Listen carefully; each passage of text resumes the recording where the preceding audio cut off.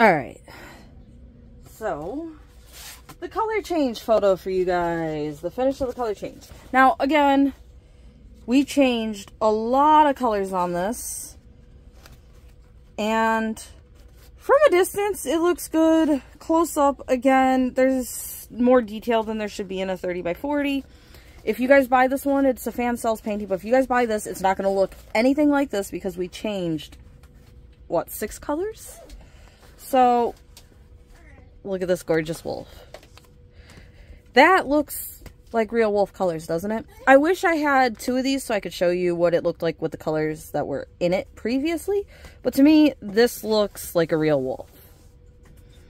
At a distance, anyway. Again, because it is a smaller painting, when you bring it up, it gets a little more hard to read, a little more patchy. But isn't that a pretty wolf from a distance? And again, the photo is here. As you can see, it does have like a blue-gray fur instead of a brown fur. So we changed that blue-gray fur to this brown-gray fur. You can see some here. That is the blue that were still there. But we changed out purplish colors. We changed out blue colors and pink colors. This was going to be like some sort of pink. Like I said, I wish I had one of these normally finished for you to see, but we only got the one as a PR package, and we changed the colors to make it look nice. My mom really liked the way this turned out with the color changes. She thinks it looks almost identical to one of the wolves she has as wallpaper on her phone. So, what do you guys think of that? That's what we did with our color change. Again, because it's a smaller canvas, definitely better viewed at a distance. But I also think from a distance it looks gorgeous. Close up, it definitely leaves something to be desired, but you guys know me in paintings. So I think this is what it should look like. I think these are the right colors for it. Its ear here kind of does get lost in the background a bit. Same with over here. But again, that could be said true if you were to take a picture of a wolf standing in front of a forest like this.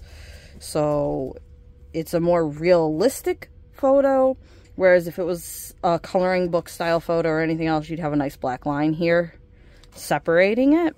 And with the diamond painting, you could put a spotted, like every few drills, black line to separate the ear out. You just kind of, you know, put a few randomly like that. You could.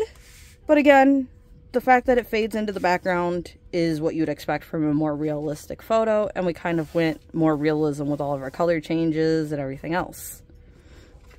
So, he had 21 colors. And here he is. I don't have the drip. And then the puppy gets psycho. Holy shit, does she get psycho.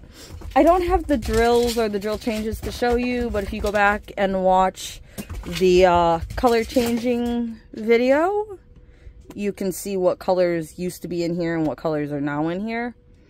So you maybe can get an idea on what it should have looked like versus what we made it look like.